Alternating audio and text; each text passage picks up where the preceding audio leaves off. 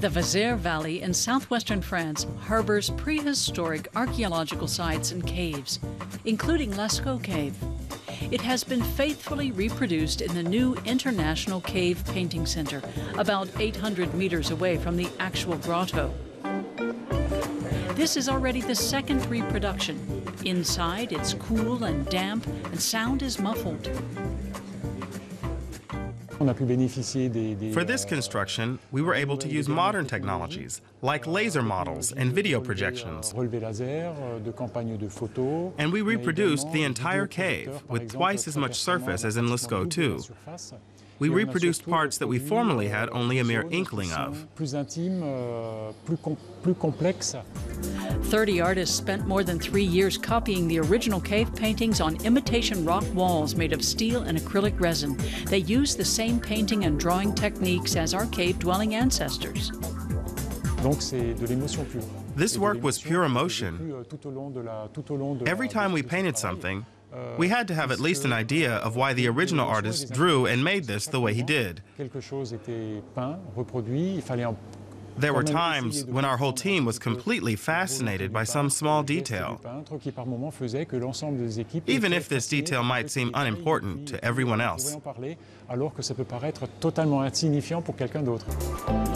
But why was the Lascaux cave picked for reproduction? Lascaux is truly extraordinary. In this relatively small grotto, we found an extremely large number of paintings and incised designs that are better preserved than almost anywhere else. It taught us a lot about our ancestors' cave painting all over the world. After all, there were no borders back then. There are hundreds of painted and incised animals, and more than 600 of them have been identified. Bulls, horses, and stags. They're estimated to be 19,000 years old. Pablo Picasso once described their importance for art history, saying, "We haven't invented anything new since." Looking at Lascaux, you see that they weren't only hunters and gatherers, but true artists, people with talent and taste, even though they only had very limited means, and only 3 colors, yellow, red, and black. Some researchers see images of constellations in the paintings. The original cave, a UNESCO World Cultural Heritage Site since 1979, has been closed to the public since the 1960s because human breath fostered the growth of fungus and lichens.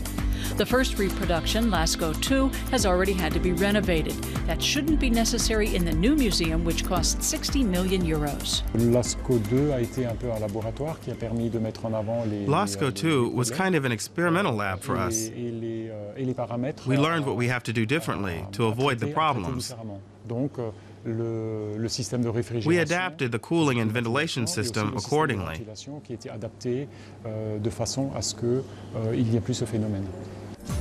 But the new museum is not just a reproduction of the grotto.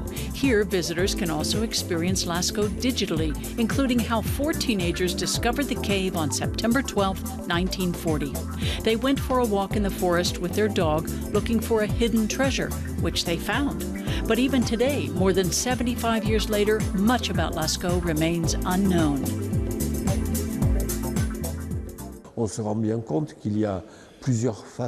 For example, we can't precisely date the drawings and incised images.